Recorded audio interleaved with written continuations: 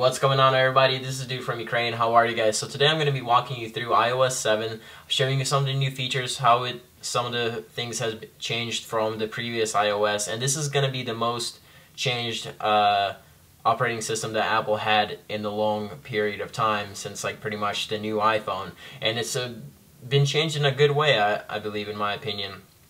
Now let's take a look at it. So as you can see right away, it's been changed. You can see the moving background. This is something new that's introduced to iOS 7, which I think is pretty cool. I put this background there, which was available for you to choose from the wallpapers. I think it's pretty cool. Also, you can see the clock has been changed as well, the font of the clock. Now, few major changes on the home screen that's been changed, in my opinion, were the notification center. It's available now on your lock screen, which is really nice. Now you can access it there and see what's going on today, and yeah, so that's really nice. Also, the new feature called Control Center. This is really useful. I've been using this probably the most. It's been really nice because you can access it anywhere you want, and this has everything you need. You have the Wi-Fi setting, airplane mode, Bluetooth, do not disturb, block screen from rotation, your music settings, brightness, flashlight, which is right here. As you can see, flashlight turns on now, which now it's gonna suck for those application companies that release those flashlight applications. But anyways, that's already included. I think that's the compass right there, calculator, and your camera right there. So that's really nice. That's the home screen. And now what's really cool too, you are able to unlock it from anywhere on the screen. So either in the middle, down here, so anywhere you want, you can unlock it. And there it is, iOS 7. I think it looks really cool from the first view. It's definitely a dramatic change, and I think it's going in a good way. A lot of people said that it looks a little cartoonish, which I think a few apps do look a little cartoonish, but I think it's still in a good change, and I really like the bright colors. I think everything looks really good on the screen. And who knows, maybe they will change some of these applications by the final version when that releases. Now let's take a look. So the notification center, as you can see right away, it's really different. I think it looks a lot better right off the bat. They definitely changed the design of that. It's also, I think, more useful as well. What's really cool too is that you can see it's kind of hard to see on the camera, but you can see the background of the applications and everything, what's in the background. So it makes you feel like you never left the screen. You're still there. You're not like leaving in another window. So that's really cool. You can check your today's notifications, all of your notifications, and some of the notifications that you have missed and haven't looked at. So that's really nice. It's really nicely organized.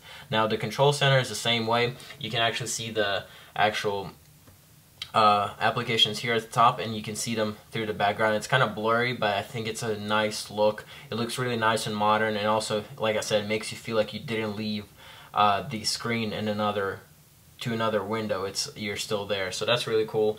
Again, you can access all these little features here, and that's really nice. Changing the brightness, music. I've been using this quite a bit. Now let's take a look at the camera here.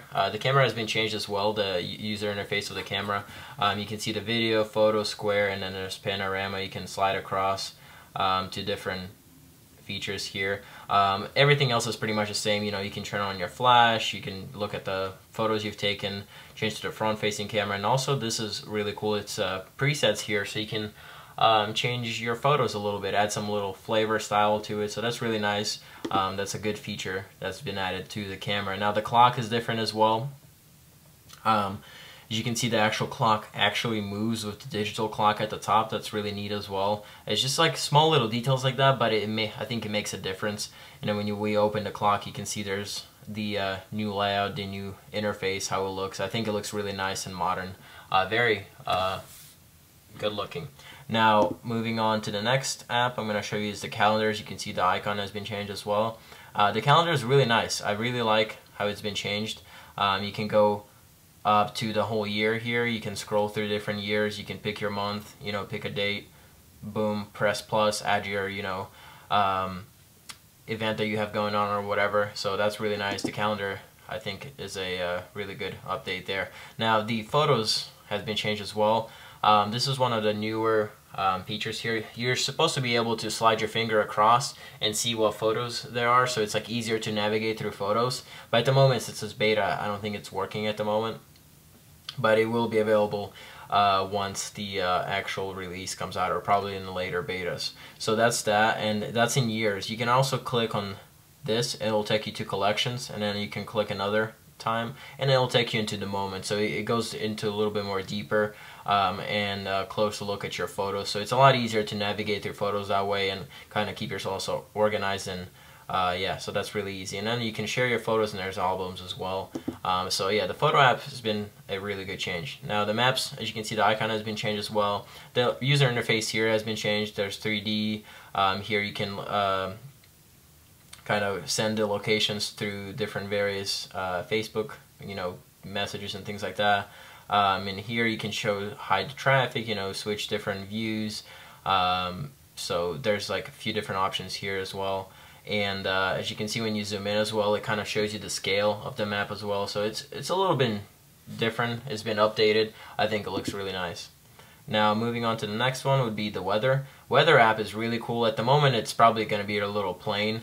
You kind of can see the sun rays and it's moving, the clouds are moving and things like that. But when it's raining or there's lightning, you can see that across your screen. The animation's really nice and crisp. And also, I haven't noticed any lag or anything like that, so it's all really smooth. So that's really nice. And there's your weather.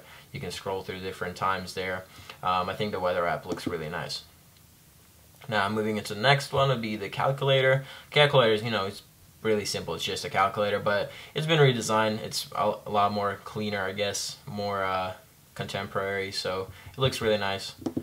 Moving on to the next one would be the notes. Notes look really good as well. Again, everything's been changed. There's the keyboard. You can start typing. There's the dictation. That's what that looks like right there. Hit done. We'll leave that. So that's the notes.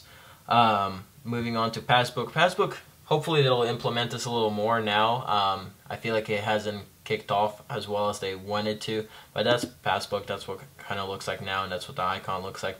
FaceTime is pretty cool as well. It has its own app, and as you can see, I'm in favorites now, and you can actually see the front-facing camera. It's maybe hard to pick it up in the camera, but you can see that it's picking up whatever the camera is seeing right now, which is the camera above. And then you can go to your recents, you can go to your contacts and things like that. So that's FaceTime. Moving on to music, which I really like the music update, which has the iTunes radio. And I've been using it quite a bit, and it's actually really nice. It has some skips. You can skip your, through certain songs, but it hits like a skip limit.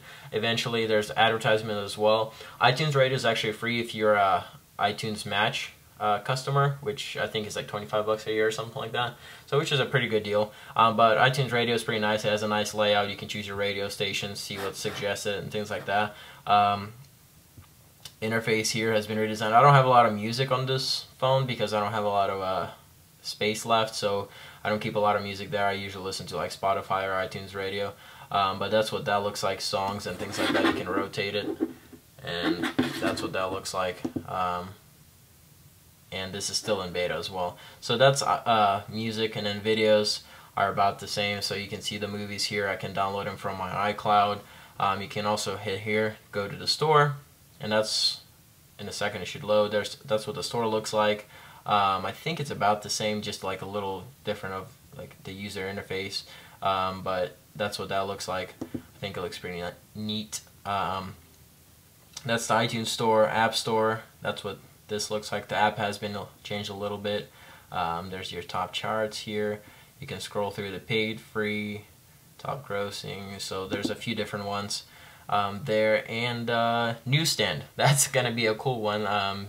Well, I haven't really used Newsstand, but you are now actually able to drop it into a folder, which is really cool, so you can get rid of that so it's not sitting there on your screen. Now let's take a look at the rest of the applications here in the folders. So this is what the new folders look like. I think it's a nice look. It's definitely a cleaner look, I believe. I don't know how many pages you can have in the folders. I've seen 3 so far that I have at the moment, but you might be able to have more. So that's what the contacts app looks like. I don't want to show you exactly what it looks like on the inside because you'll see my contacts. So but here's reminders. Again, a different icon. Reminders I think is a lot better organized, and I think it's a lot easier to use, so you can set whatever like personal, school, whatever titles you want here, and then you can pick one, say here, and then do like a little test here, and then you can hit where, when, or more options, and it'll say if you hit when, you can set your time and date and things like that. So that's really neat. It's really easy to work through, and then hit at the top and it'll go back to your main menu. So reminder is a lot easier to use, I think. So they did a good job with that. Now compass, it looks exactly the same like the icon. I mean, I've never really used compass personally, but yeah, it's there. So it's been redesigned as well. Settings app, as you can see, it's been redesigned as well. And then that's the user interface here. You can see all your settings here for, you know, do not disturb, control center, notification center, everything's here for you. That's what settings looks like. I like the new interface. It definitely looks really good. The only downside I see to it is sometimes it all blends in a little bit. I hope they might change that a little bit too, but because I think it just blends in a little too much sometimes. But overall, I think it's a good change so far. Now, phone app, as you can see, has been changed as well. Those options looks about the same in terms of like the colors you've seen previously in a few different applications, but this is what the dial pad looks like. Text messages, that's what that looks like. And then mail app has been changed just a little bit. Safari has seen a lot of change. As you can see, we'll open my page here. So that's Safari. A lot of the options disappear, and then you can kind of hit the corner here or like move it, and then you get all these options here, which are like bookmarks and things like that. If you hit this right here, you can see all the pages that's been open. So it's really nice because you can have a ton of pages open. It's really easy to work with, and then if you don't like a page, you can just slide to get rid of it or hit the X. It's really easy. I think the multitasking here is really nice. And then you can see the iCloud's connected to my MacBook Air, so then there's some of the top sites that I have bookmarked on my MacBook Air, or like some of the web pages that are open. You can also have private browsing. You can hit the plus here to open another tab, and then we can go here to shared links, which will show you links through your Twitter feed. So that's really nice. It just shows you all that's available. There's your bookmarks, you know, your reading list and things like that. So Safari's definitely seen a lot of change, and I've really liked the change. It makes everything a lot faster through Safari, just navigating, browsing, if you're trying to get something done. So that's really nice. Also, what you see is multitasking. It's the same thing. You can hit the home button twice, that pops up, and then this is your multitasking here. You can scroll through it. You can see all the apps that correspond with each page. You can get rid of one, you can get rid of two at the same time, you can get rid of three at the same time. So it's a lot easier to navigate through, and it's a lot easier to just deal with.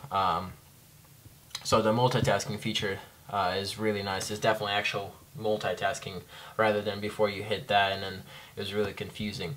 Now here you can scroll down anywhere in the middle of the page or like on the side, and then you'll get the search bar here, which you can search anything on your iPhone. So like a text message or the weather app, and then it'll show you the corresponding feature that are available. So that's really nice. So this is pretty much it for iOS 7 kind of walkthrough.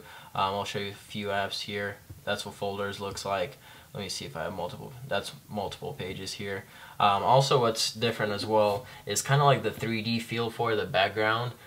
You can see the background moves a little bit. It kind of gives you a feel that you can look behind the icons, or there's something behind the icon, so they're not just flat on the screen.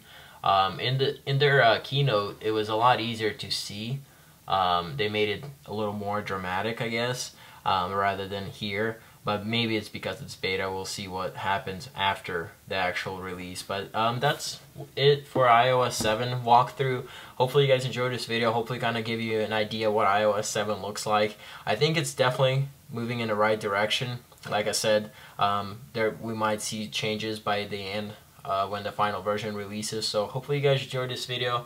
If you don't mind helping me out, please share with your friends, hit the like button, and also if you like the content, feel free to subscribe. And thanks so much for watching, and I'll see you guys in the next video. Later.